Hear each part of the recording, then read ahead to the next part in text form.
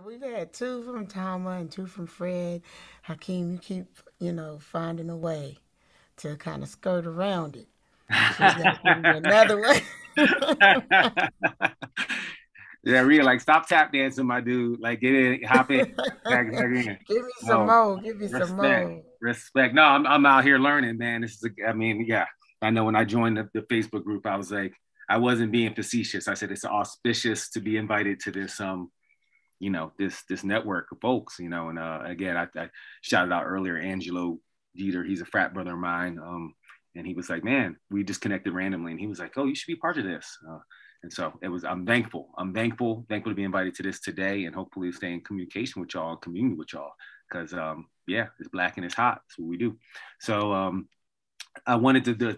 I really only prepared two poems. If we go longer than this, I'm have to get in my bag, as they say, as the kids say. But I brought a poem for Women's History Month since we just started that. I joke in Tama, I was saying Tama, was saying earlier, like, I was like, I'm really popular in February in Albuquerque because there's not a lot of us. I'm popular. I feel like I make my whole wad in February and in April, and I'm good for the year pretty much. That's the only time my phone's ringing off the hook. Other times crickets. But I want to acknowledge, I want to acknowledge patriarchy and Women's History Month. So I wrote a poem a while ago in 2013 for our TEDx ABQ Women event. And it's old, so pardon. I feel like I've grown as a writer since then. I hope I have, but it felt appropriate for this space. So it's about Mae Jemison. It's called Crea+ivi+y. It begins with a quote. For some reasons, it is overwhelmingly apparent that the female brain does not rival a man's brain when it comes to math and science, end quote. So she grabbed a telescope to see what kind of God would not make space for her.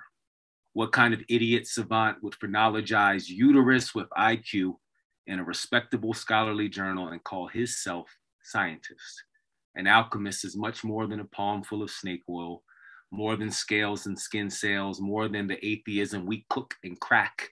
In the crosshairs of that scope, she saw pimps standing on the corner of creation and nativity, selling acrylic on canvas, no prints of Mary and manger, sky blacker than universe, than womb. In it, stars look like asterisks, like X on top of each other, one tick-tock clockwise 90 degrees, like you don't know what time it is, she says, under lap coat collar, like impotent men will put their dick in test tubes to try and reproduce the laboratory inside of her. Futile, those same men, however important, will fit firearms into mouths of mothers on a crusade to barren nations. Frustrated that their black magic will never match her birthright, they will say God made Adam first. She will thank them kindly for the compliment and call herself evolution. Smile and tell them to adopt while she adapts. We are in clinical trials, trying to reproduce a miracle, she belches. The future of this species rests in an aberration, inconclusive yet well documented evidence that one of their gender was able to regenerate without the other. She is between Homo habilis and Australopithecus. She is time travel, 9 months of present and future at the same time.